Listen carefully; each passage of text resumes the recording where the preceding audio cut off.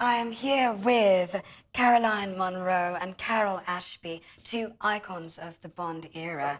I have a couple of questions for each of you, if you don't mind. Caroline, if I could start with you. Are you still friends with George Lazenby? I'm sure I would be, yes. Oh, really? Absolutely. Yes, no, definitely. So I think the question that I want to ask is, how do you feel Bond girls have changed over the years? What does it mean to be a Bond girl? I think, even from the very beginning, I think the Bond women were amazing. But I think they've evolved so much now. The last, 20 years, I would say. They started to sort of come into their own, and they're just amazing. They're really strong, powerful, and the scripts are written that encourage that too. And I think especially the last one, Daniel Craig's last one, I think the two women in that were just extraordinary. They really were. Gosh, they were exceptional, weren't they? But they're all iconic in their own way. Three main women, weren't they? Yes, they're all iconic in their own way.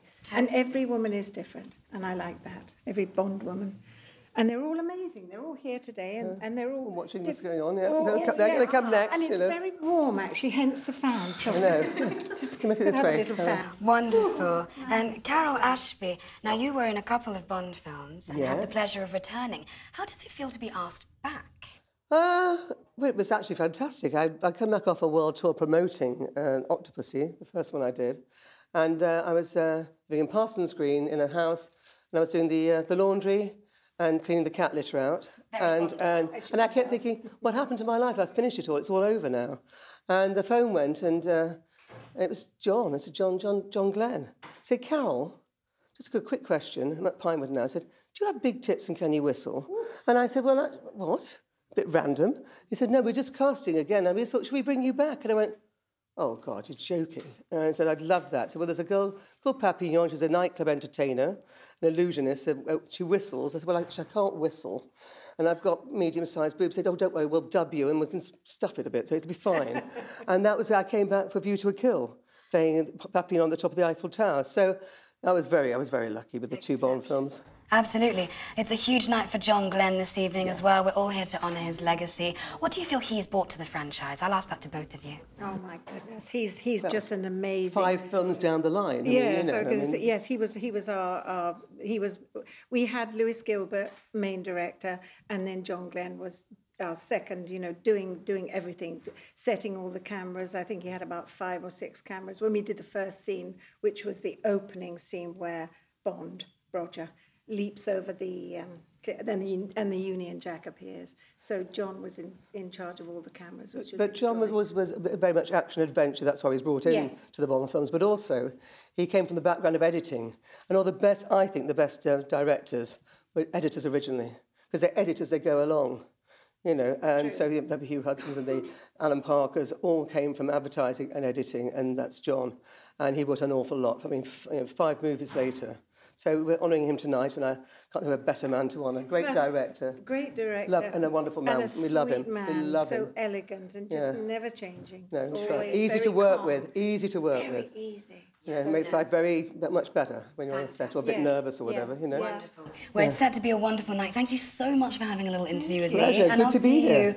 I'll see you later. Great, lovely. Thank you. Thank you so much. So we are here with the inimitable Martine Beswicke herself, from Thunderball and From Russia with Love. Darling, you have such an iconic legacy in the franchise. I have to ask, how does it feel being asked back for not 1 but 2 James Bond films? Thrilling. Loved it. And I had to do all with Terence Young, my darling friend. I loved him. He was determined to have me. He fought for me. Really? Yeah. We were really good friends. So when you came onto the production, did you feel you kind of had him by your side? Oh yeah. Oh yes. There was a group. It was sort of Sean, Terence. There was this sort of group apart from the others, and we just had a lovely time. It sounds exquisite. Were you aware of just how iconic that fight scene would be between you and the other girl in From Russia with Love? I was not aware how iconic the whole Bond thing was going to be. And it's really because basically what I said to my girls. I said, excuse me, I mean, this is a gift that keeps on giving. I mean, it is never ending. And what is wonderful, what is really wonderful, is that we definitely, the Bond girls, have a serious bond because we've experienced filming in that way. So it's a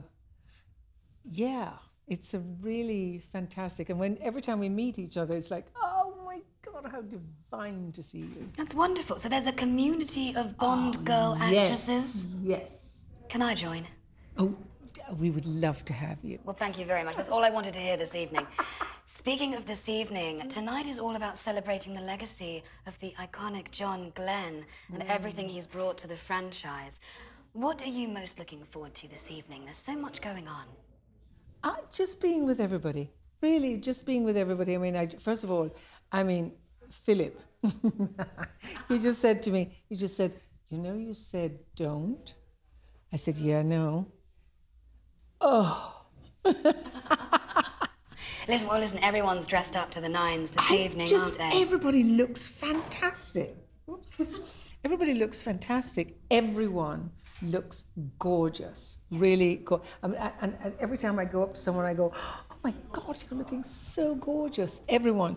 The guys, It's a good-looking corner over there. Everyone, including yourself. Oh, thank you very much. Goodness me. Yeah. Butter me up.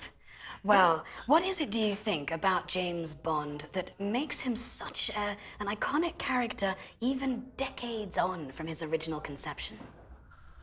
Well, for me, one of the things that I loved about James Bond was the fact that he was very naughty, and he was a killer, and there was a lot of wit involved, and I love that, and a lot of there was humor. And unfortunately, as it got further down the line, the humor kind of got less, and I really want to see more of that in the next. And who's going to be next? Who's going to be next? I have my favorite. Who's your favorite? But I don't think he's going to make it. I don't know. Maybe he will. Henry Cavill. Oh, wouldn't that be amazing? Oh, because he was such a baddie in the Mission Impossible. He was brilliant, absolutely. But I thought he would be fantastic. He really would. Yeah, but I don't know. I mean, they may come up with someone completely different. I don't know. And what do you think the next Bond girl? What advice would you give to the next actress who may play a Bond girl in the future? Be a Bond girl, darling. I mean, don't be a Bond woman or a Bond lady. Be a Bond girl. Sorry, nothing else.